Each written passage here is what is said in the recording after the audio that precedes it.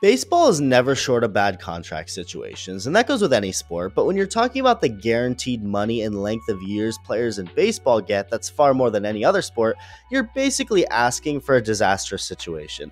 There's lots of players who teams sign for big long contracts that pretty obviously shouldn't be trusted to stay healthy and or productive for the majority of that contract, and there are teams realizing that obvious reality as time goes on. For example, this past offseason, Scott Boras wanted big fat long contracts for all of his clients, something he usually is successful at getting, but this past offseason in particular, he was told by every organization to go F himself instead, with all of his clients having to settle for short-term deals. So things are trending in that way too, but there will still be guys who make a ton, Boras clients or not, and they will either live up to the contract or they won't, and it will be miserable. Trevor Story has not been what the Red Sox signed up for 2 years ago, and signing him to a 6-year, $140 million contract. He wasn't consistent at the plate to start, and then he started getting the injury bug that's limited any playing time at all.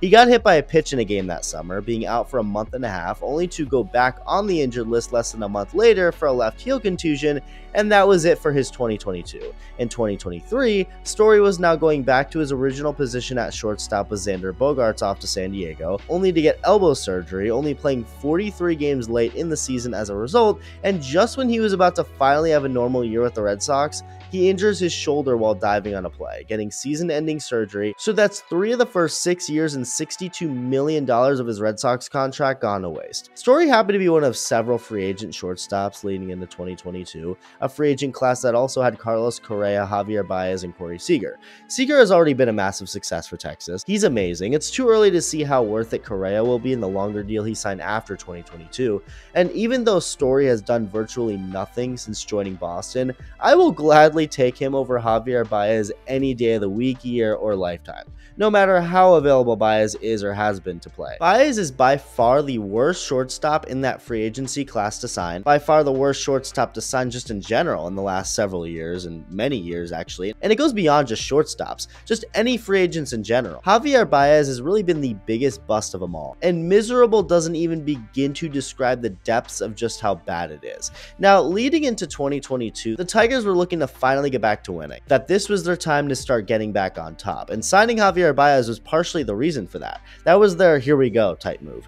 But it's also a move that even in the moment shouldn't have been made, at least not with the amount of years and money that was given. It's easy to look at the situation 2 years later and make fun of it, but there's plenty the Tigers could and should have seen that would have foreshadowed what's currently going on. Maybe not to this extent, but enough. When on the Cubs, Baez may have put up really good offensive numbers at times, but overall not good investment type stuff, like long-term investment.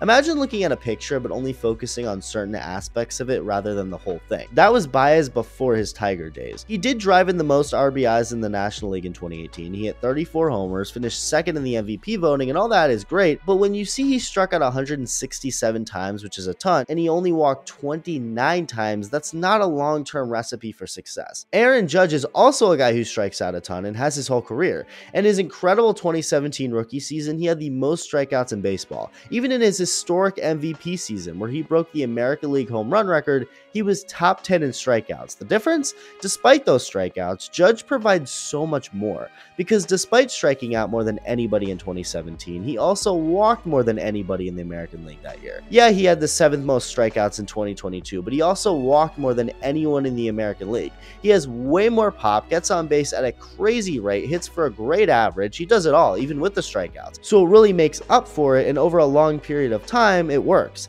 But when you're at the top of baseball in strikeouts while also having one of the lower walk rates in the league, and on top of that not providing much more, you may have a couple good seasons, but as you age and over a long period of time, like a 6-year period of time, it won't translate consistently well. Baez was always such a free swinger. There was just too much about his game that had red flags for someone who was seeking millions of dollars over many years, yet the Tigers still gave it to him, handing him the exact same deal the Red Sox gave Trevor Story. 6 years, $140 million, and both Baez and Story have been busts in their own ways. Story just hasn't been able to play. As for Baez, oh, he can play. He's playing. He's putting on that glove, picking up that bat, and going out there to play ball, and it may be the worst thing to happen in the history of the Detroit Tigers. Again, did I and most expect he wasn't going to be that great?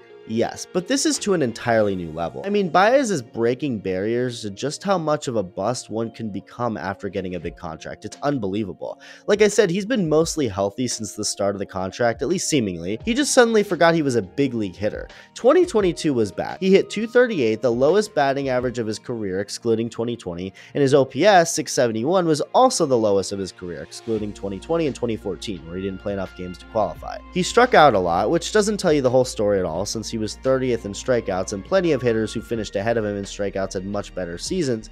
But with the first two numbers I just mentioned, he most definitely didn't make up for the high strikeout rate. It was pretty dreadful. So on comes 2023, Baez played the vast majority of his team's games again, and things were worse. During a game in Toronto early in the season, Baez forgot how many outs there were, thinking there were 2 outs and getting doubled up on a fly ball instead, immediately getting benched by manager AJ Hinch, which, by the way, people thought Houston didn't get punished enough for the cheating scandal. I don't know about you, but AJ Hinch having to manage this Tigers team is most definitely one of the cruelest punishments imaginable. One that might make the biggest Astros haters even feel bad for him. So Baez gets benched for his mental mistake, and this may have been the best thing to happen for him and the Tigers, at least for about a week, because starting the next day, Baez caught fire, going on a 9-game hitting streak where he hit .361. So maybe this was it. Maybe this was the spark he and the team were looking for.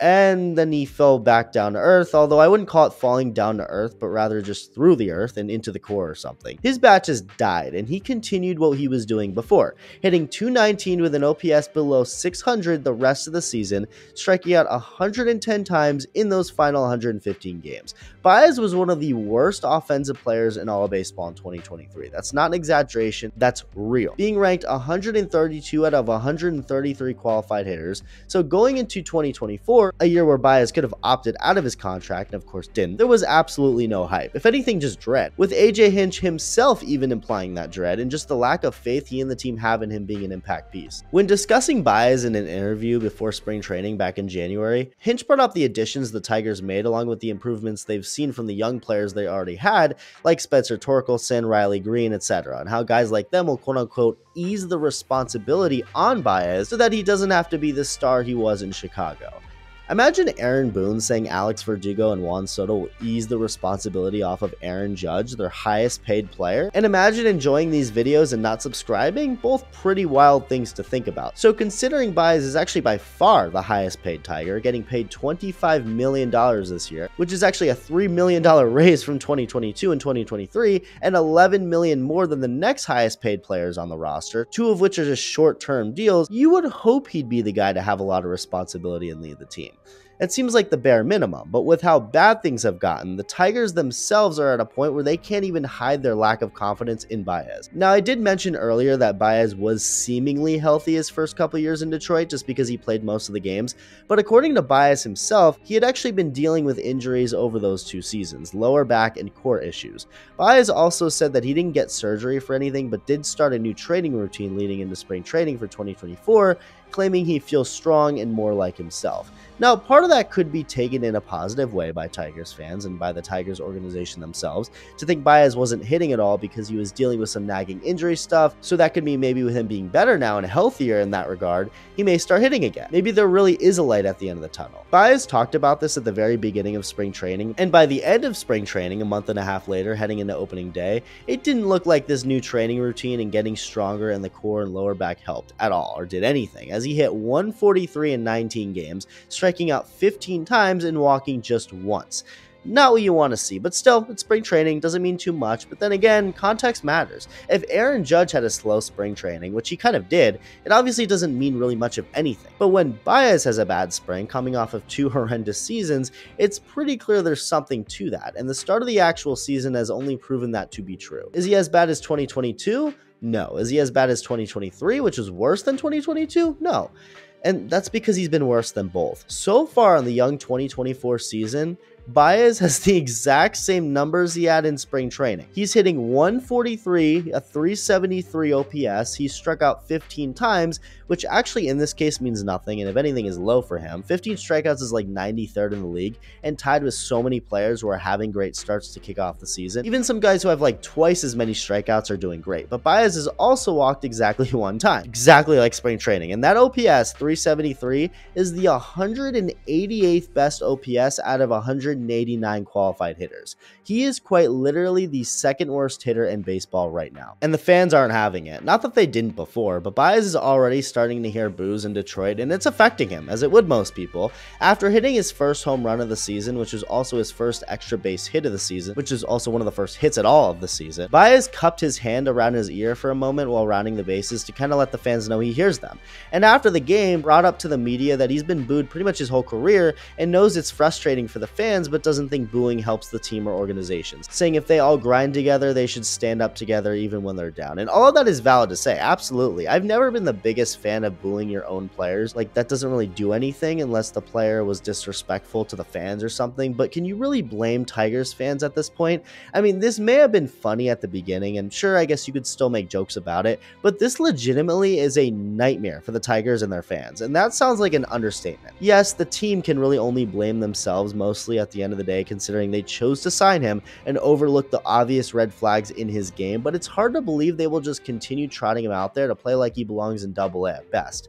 It's clear the only reason he's getting a shot at all is because of the commitment and money going to him, but it gets to a point where the value is greater to just eat the money and have others play shortstop. Madison Bumgarner wasn't making quite the money Baez is now, but the D-backs decided to eat that money and get rid of him last year, knowing it was best for the team because of how bad he was. I'm not saying that's the reason they went to the World Series, but giving other guys a shot in the rotation definitely didn't hurt, and as much as it does hurt to swallow that money and take the L on a player you committed long-term to, if it means you have a better chance of winning, you do it. AJ Hinch already explicitly showed how little confidence he had in Baez, and this was before spring training. Now skip ahead to where Baez is coming off a horrible spring training and an awful start to the season, literally putting up the exact same numbers to start the regular season as he did in spring training, is in the running for worst hitter in baseball, and things just seem to be at a breaking point. It's hit a breaking point, a dead end, and it's pretty clear any production you get out of Baez will be below average production at this point. There's no other way around it. I don't think anyone thought it would get this bad, but here we are. It has gotten this bad, and it's more than just struggles at this point. It's a $25 million automatic out and a situation that's just gotten completely out of hand.